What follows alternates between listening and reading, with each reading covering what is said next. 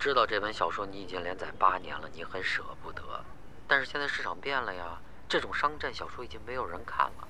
编辑部希望你能写一个新的类型，加入喜剧。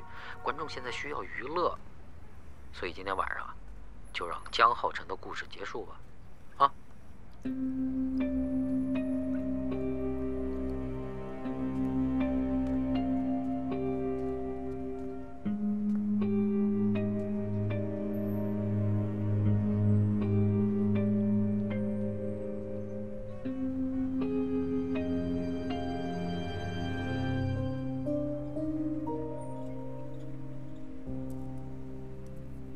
所以今天晚上就让江浩辰的故事结束吧。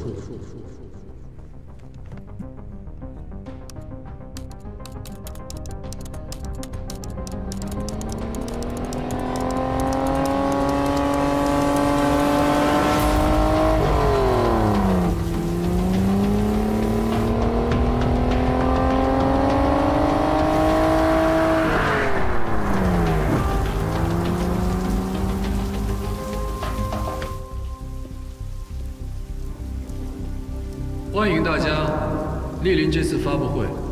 我们江远集团这次出资10亿，兴建我市最大的江滨公园。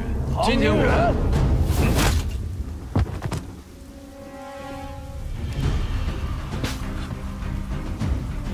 他们下去，否则我现在就曝光你。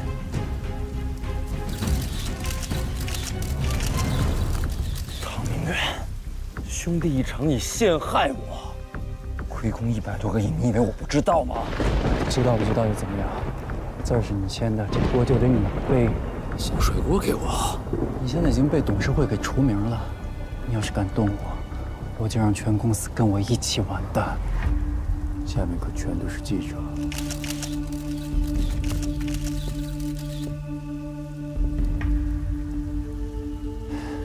你要是想搞垮我，下辈子吧。 栽在你手里，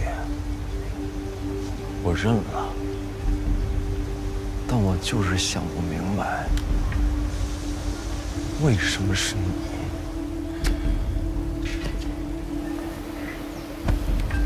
兄弟，你的时代已经过去了。光盘上的资料，我早就给董事会看过了。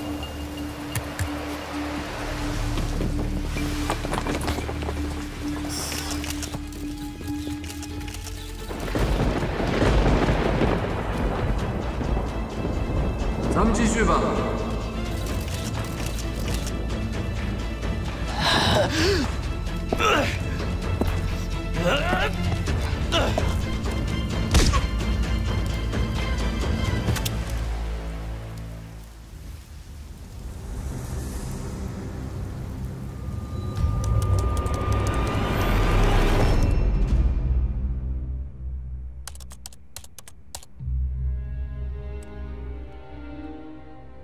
等等，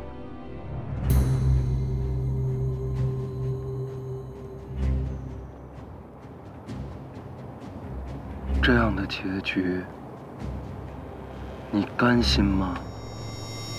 这就是你想要的作品吗？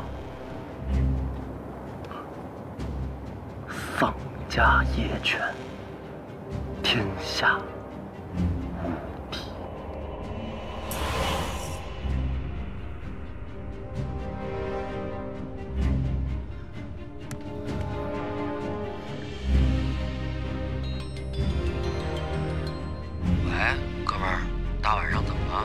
我可以按照你的要求重新写这个故事，但是你也得答应我一个条件：这个故事的主人公必须还是江浩辰。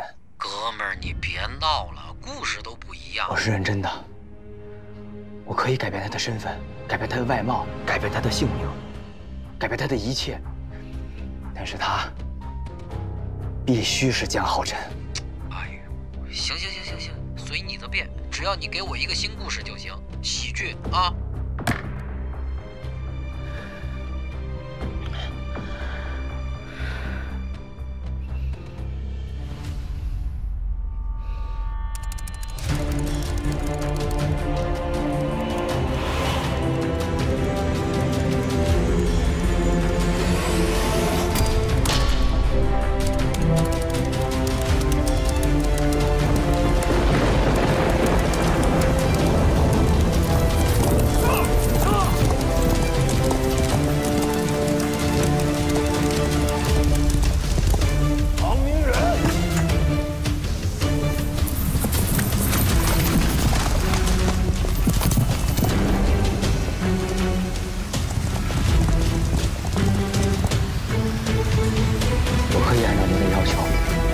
新写这个故事，但是你也得答应我一个条件：这个故事的主人公必须还是江浩辰。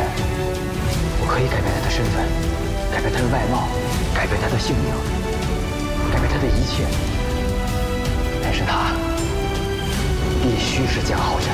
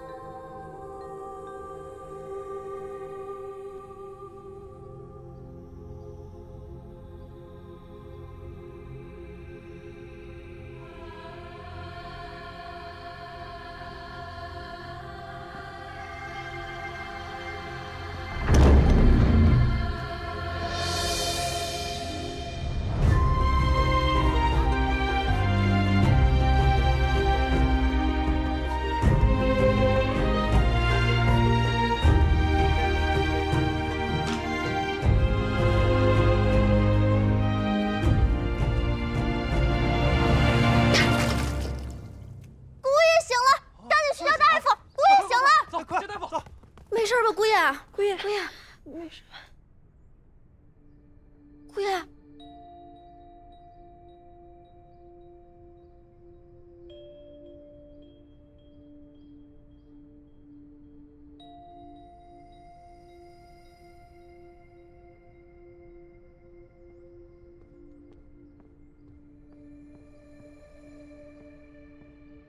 姑爷，喝药吧。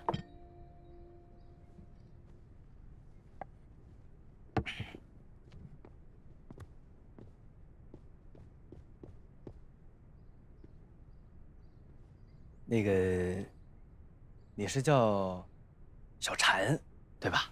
嗯。那姑爷问你几个小问题。嗯。我叫什么名字？啊？姑爷名叫宁毅，字立恒啊。家世怎么样？人缘好不好？姑爷父母双亡，没啥朋友。 宁毅混得也够惨的。现在是什么朝代？吴朝啊。现在的皇上叫什么名字？哎，他天子明讳，庶民怎敢妄言？哎呀，姑爷，您问这些我都不知道。是，这些问题对你来说是有些难。换个容易的吧。你们家是干什么的？怎么这么有钱呀？这院子也太大了吧？我家姓苏。 是江宁3大部商之一，自邓化年间创立，历经83年风雨。企业文化就不必宣传。不过，就算你们是大户人家，那也不能找人拿棍子打我后脑勺啊！差点没打死我。不是，您本来明日就应与我们家小姐成亲的，可前几日莫名遭人袭击，一直昏迷不醒。我还要跟你们家小姐成亲呢。嗯，您祖上与我们苏家交好，如今呐，你是我们家小姐招来的。 赘婿，招什么婿？赘婿就是上门女婿。我还是个倒插门啊！这个开局确实是有一些棘手。姑爷，您没事吧？没事。我就是得需要一些时间来适应一下我的新人设。您要没事，赶紧把这药喝了吧。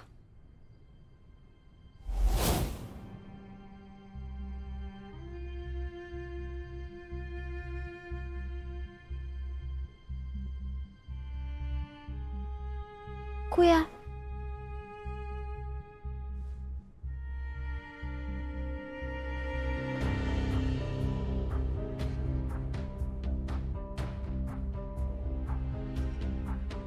好，既然给了我一次重生的机会，哪怕是在这里，哪怕是个赘婿，我也能东山再起。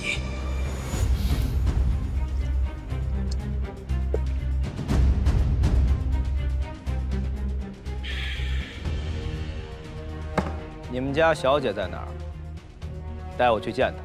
小姐忙着新店开张的事儿呢。这次啊，可谓是双喜临门，先成婚后开业。这江宁城数得上的人物啊，都会来咱们苏家。姑爷，您既然身体无碍，那就赶紧试试吉服合不合身吧。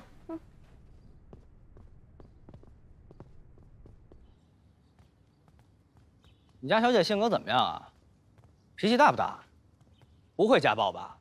有没有什么特殊癖好？哎，姑爷小心点儿，别踩坏了小姐的染料。您看这院里的布，都是我们家小姐染的。还有点能耐。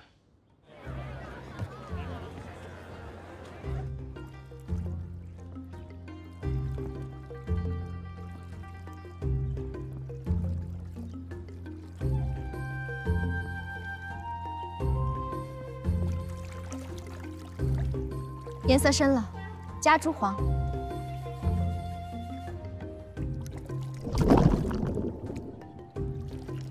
把奖给我。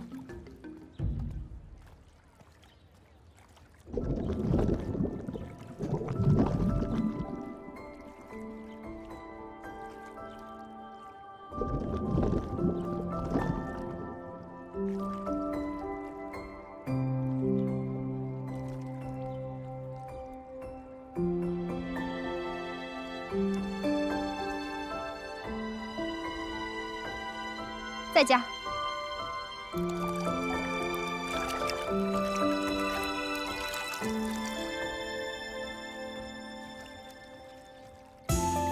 对色。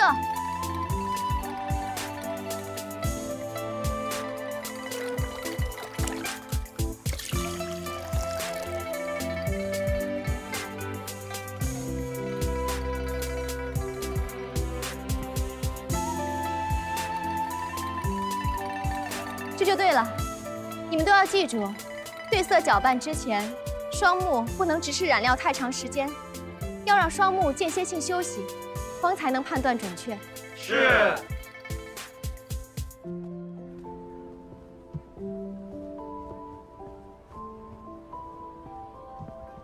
东家，暮云纱已送到，这是样品。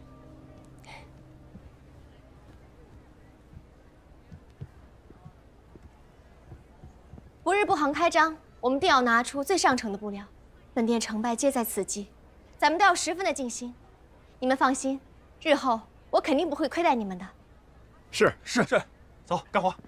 齐掌柜，你去找上房取一些银两，犒劳一下大家。是。打扫仔细一些。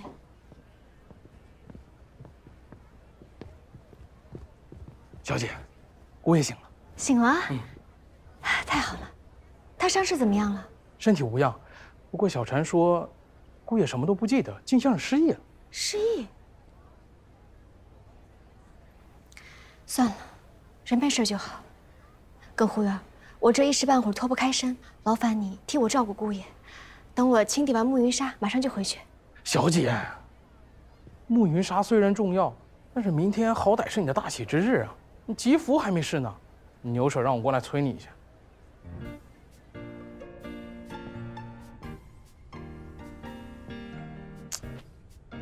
腹肌没了，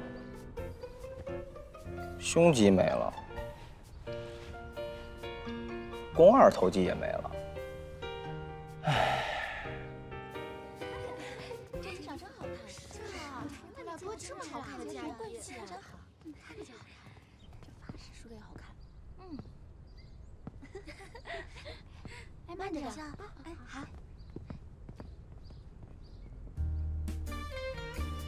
哎，小姐头纱簪了呢，忘了。你呀，快点去拿。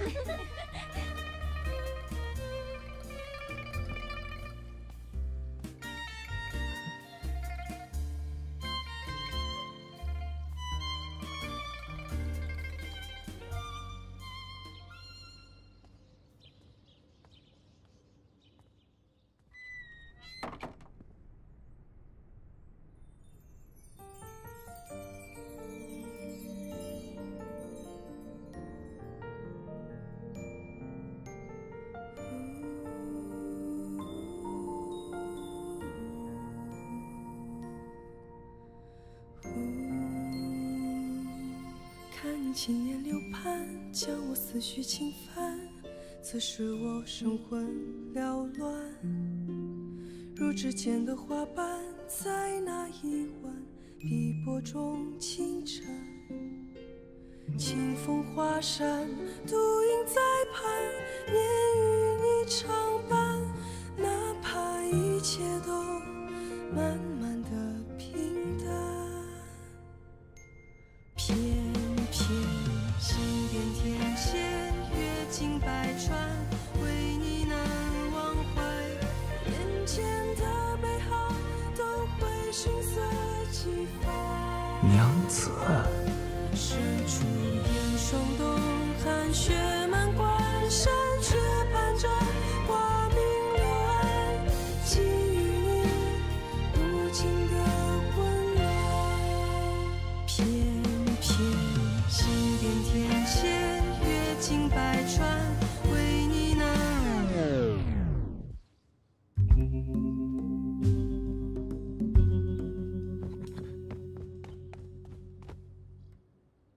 我说找赘婿呢，可这跟我差辈儿了吧？哎，牛婶儿，怎么是您在这试吉服啊？小姐呢？小姐去清点暮云纱了，所以让牛婶来试穿。牛婶和我身材相仿，又待我长大，一直我心意，就让牛婶替我试穿吧。哦。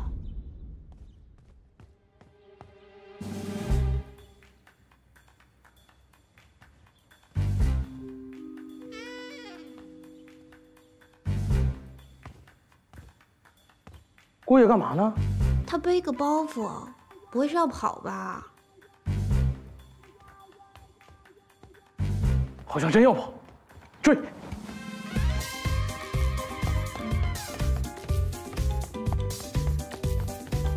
姑爷，姑爷，姑爷，姑爷，姑爷，你别过来啊！我踹你啊！小山，去叫人。叫人。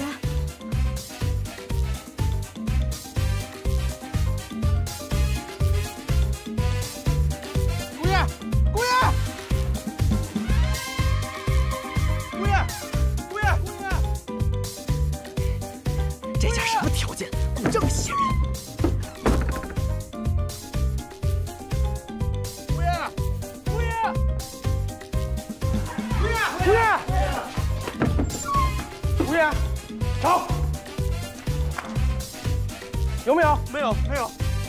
走走走，下一页。姑爷，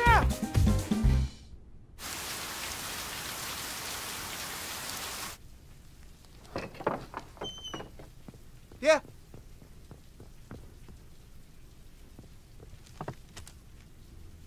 真跑了？千真万确，爹。方才我听下人说，这宁毅醒了之后啊，一直拉着婵儿问东问西，连自己叫什么都不记得，这行为也十分奇怪。说是正式吉服呢，疯疯癫癫的就跑了，肯定让一棍子给打傻了呀。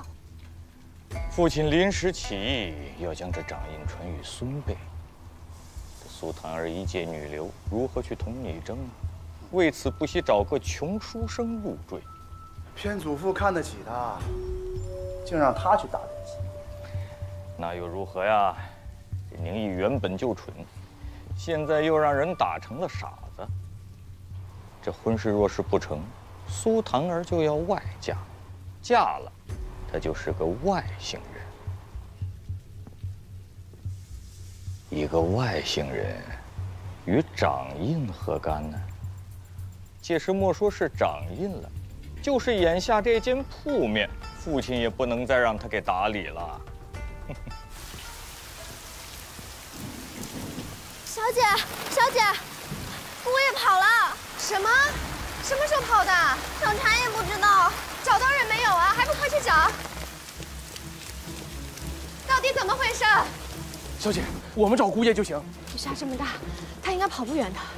你们几个从府里的正门后门出去，好好找一找。你们里里外外、院里再找一遍。好的，是。小姐，万一姑爷找不着，二房那边。是啊，小姐，要是二房那边知道姑爷不见了，肯定会生出事端的。先找到人再说吧。应公子方才伤愈，神志尚且不清，出了意外可怎么是好啊？我们也别干等了，回头找一找。哎，小姐，咱先回去换身衣裳吧，这么多人找。人倒是挺善良的，就是不合适。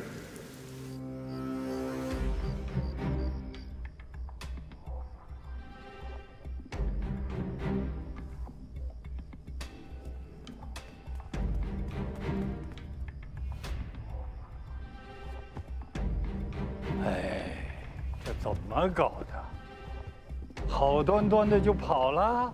回父亲，听闻这宁毅醒后，不但记忆全失，而且行为诡异，举止失态，怕是得了疯病。疯你大爷！祖父，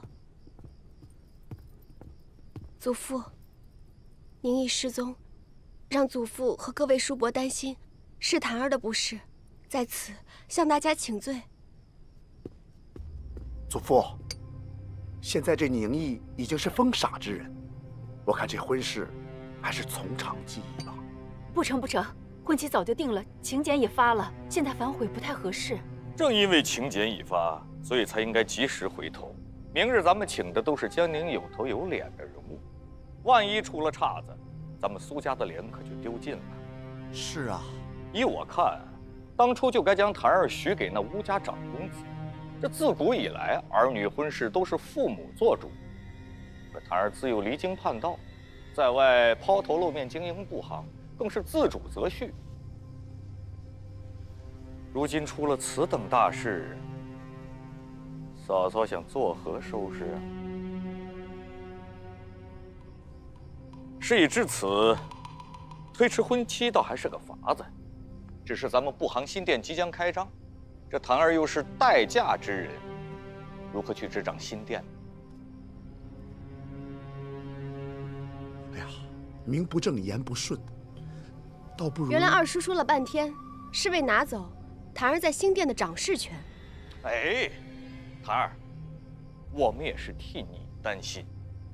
如今这宁毅失踪，婚事告吹，咱们都一起丢人。就算是宁毅找回来，他疯疯癫癫的。作为长辈，怎么能眼睁睁地看着你嫁给他呢？依我看，这桩婚事就该作罢。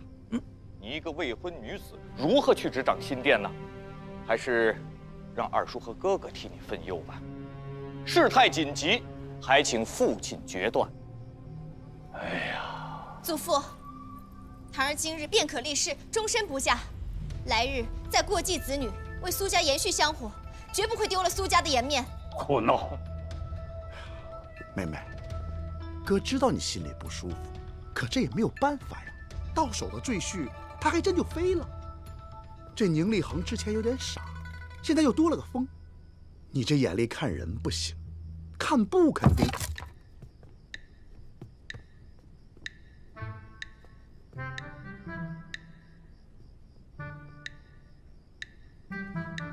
这两个大老爷们欺负一个女的，有意思吗？哎，怎么不吵了？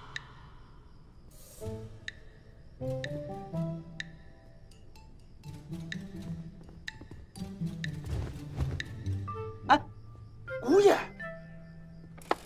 姑爷过来呀，姑爷，哎，你出来！哎呀，宁立恒，我们找了他一下午，人自己在桌子底下玩呢。不是，你这抖搂啥呢？啊，好玩吗？这桌子底下有你小伙伴啊，你们聊天呢，玩的可好啊，聊得很开心啊。祖父，你看看他这异于常人的行为，依我看，你就是疯了呀！你才疯了呢！你不光疯，你还坏。这么大人了，欺负自己妹妹，你要不要脸？不过也难怪，遗传嘛。你爹就臭不要脸，哎，就因为想要人家布行，满嘴仁义道德，一肚子男盗女娼。呸！放肆！老太爷在此，岂能容你如此心口雌黄啊！祖父，他疯疯癫癫的，他就不配入我们苏家。正是，即便是胎儿已然婚配，自古以来，女人在家相夫教子、恪守纲常才是正途。住口！相夫教子，这规矩是你定的呀，所有女性都得听你的呀，她们就不能出去闯荡，自己成就一番事业了。你们纺织业从古至今，那翘楚哪一个不是女性啊？传道授业的织女，养蚕缫丝的雷祖，连祖师爷都是女的，你们俩连本都忘了。更何况开的是布行，面对的顾客都是女性，你们俩大老爷们儿知道人女人想要什么吗？人家布行还没开张呢，就跟这说不行不行不行。你会算卦呀？能掐会算，你是诸葛亮，你是司马懿，这么能算给我算算呀？行不行的看结果，人家业绩还没出来呢。最后，那能拍板的老太爷还没糊涂呢，你们俩跟这儿废什么话？好了，店面先由谭儿来打理，现在当务之急是明天的婚礼。老先生，这个婚礼还得再商量商量。商量啥？我跟苏小姐说两句话吧。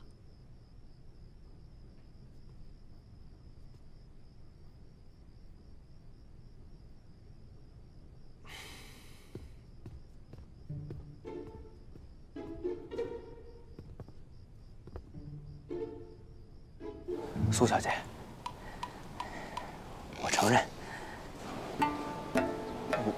我确实很欣赏你，我欣赏你的才华，欣赏你的勇气，欣赏你的所作所为，你很优秀。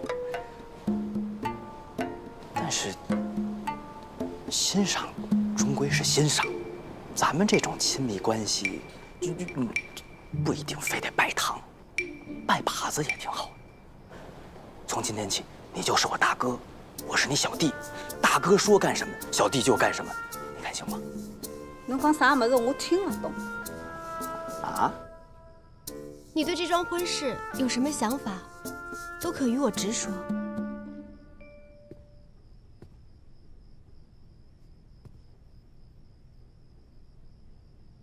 你是苏小姐？嗯。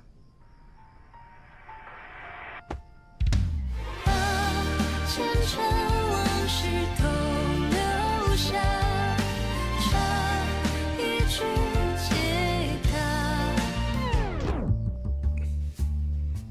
不好意思啊，怕久了，腿麻了。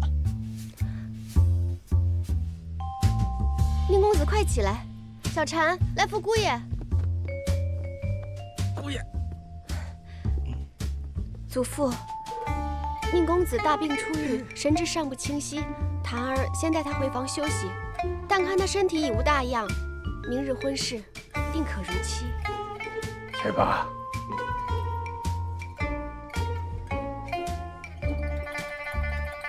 祖父，拜拜。方才你在议事厅替我解围，我本应该谢谢你，但你苏醒之后，与以前判若两人，截然不同。我信你是失意所致，但希望你日后不要再惹出事端。打断你一下啊，咱俩之前是不是？你祖上与我苏家交好，后来家道中落，靠借钱度日。小婵，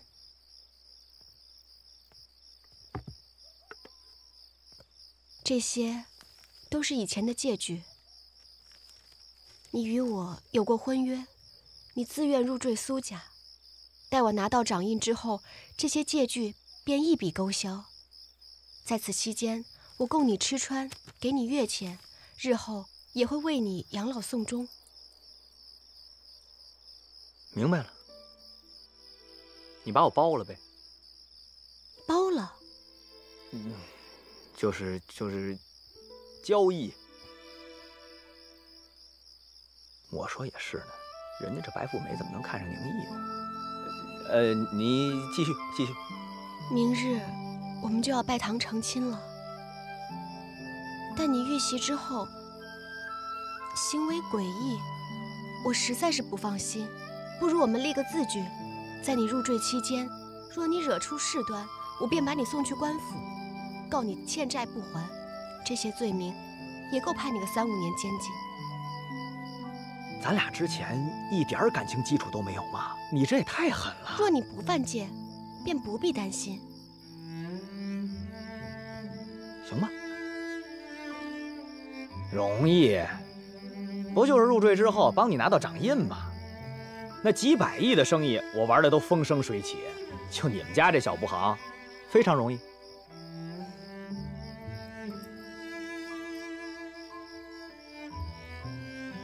哎，对了啊，这个空口无凭，立字为据。你呢，把我这些条件全都写在契约里头，顺便再附上一封休书。简而言之吧，你拿到掌印，我恢复自由。一言为定。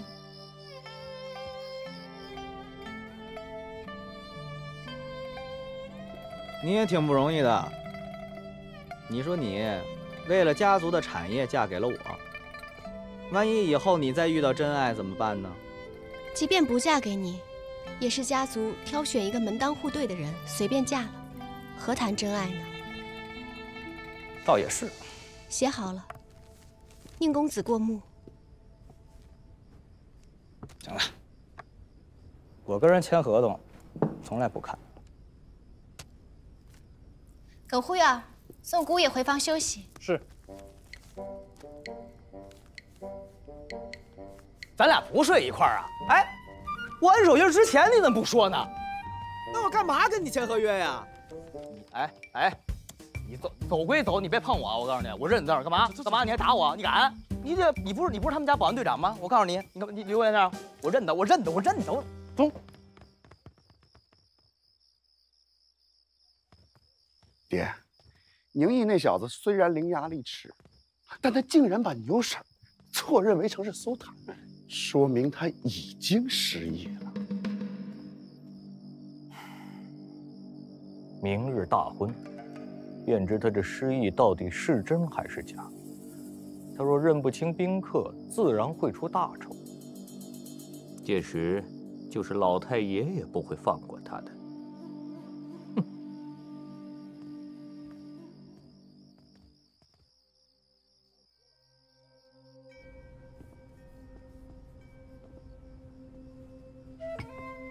小婵，这是明日婚宴宾客的画像，你把它全部拿去给姑爷，让他今晚务必背熟。是，小姐。檀儿，你一个女儿家，为什么要给自己揽这么多的责任呢？还选了这么个男人，值吗？娘，我自幼就有染布天赋，为何拘泥于深宅大院？宁毅入赘是我自己的选择，我绝不后悔。您放心就是了。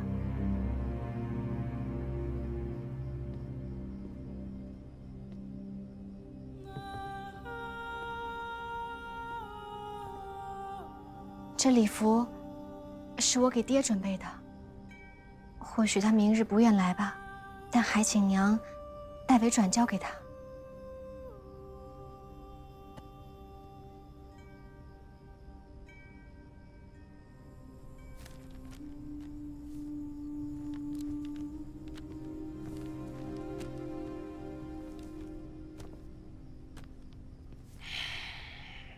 我是病人，需要休息。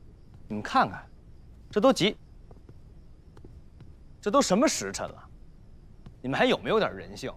小姐特意交代的，这58张画像啊，您今天晚上必须记下来，要不然明日大婚您一个人都记不住，岂不是丢小姐的脸？好啊，丢的是小姐的脸，跟我有什么关系？睡觉了。不是你这，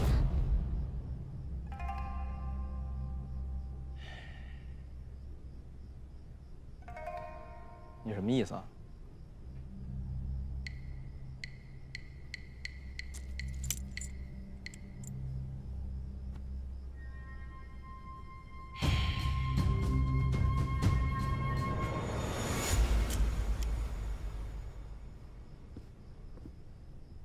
思源商行孔思义，李氏灯笼店李贵章，李氏灯笼店李贵章。好，我在背呢，你们走吧，别打扰我。那您一定要记熟了啊！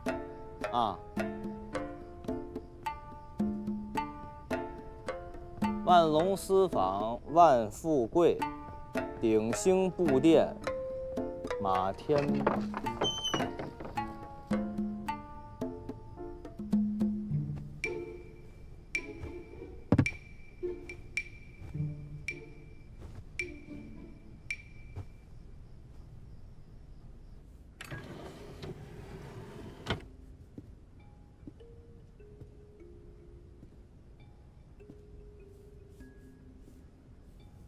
桃儿给你的吉服，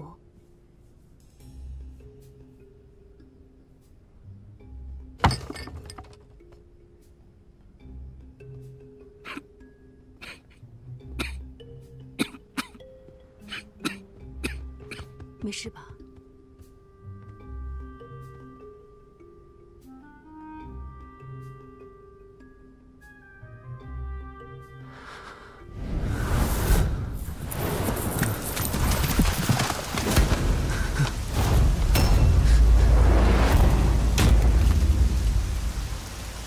老爷，他们抓到了人。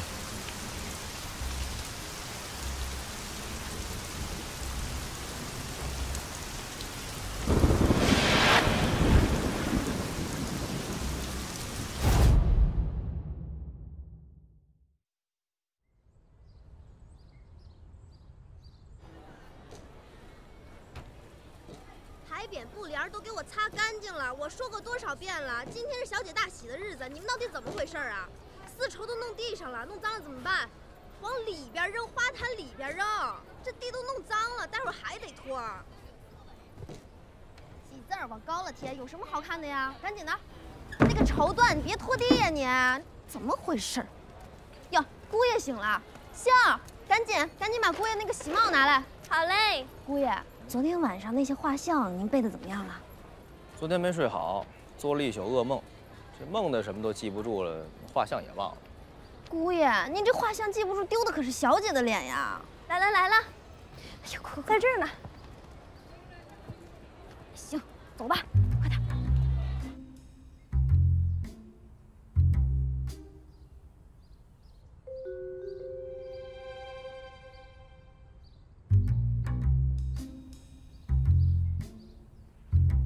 这是什么？这是花轿，小姐的，你的，凭什么？你是赘婿，赘婿就得做这个，赘婿都得做这个。我不做，你得做，我就不做，你就得做。我说不做我就不做，去！我告诉你，今天这婚我还就不结了。你们这就是欺负人，知道吗？干嘛呢？我就没见过男的做花轿的，我好心好意帮你们家小姐我要长进，你跟我来这一套，我告诉你，今儿我还就不去了。这赘婿我不当了啊，谁乐去谁去。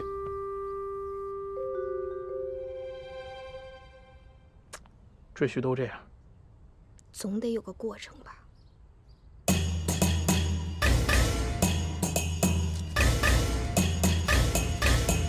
抬起大花轿呀，新娘美如花呀，喜庆的唢呐吹起来，吹得那个震天响。火红的大绸子甩出那霞光照呀，大花轿晃一晃，晃出个金元宝呀。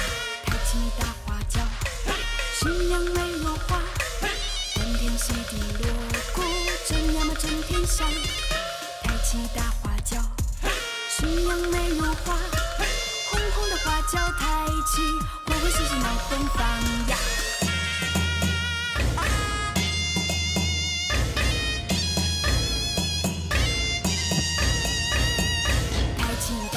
脚呀，新娘泪如花呀，喜庆的唢呐吹起来，吹的那个真天香。怎么是个男的？是个赘婿嘛！甩出小花轿，大花轿换地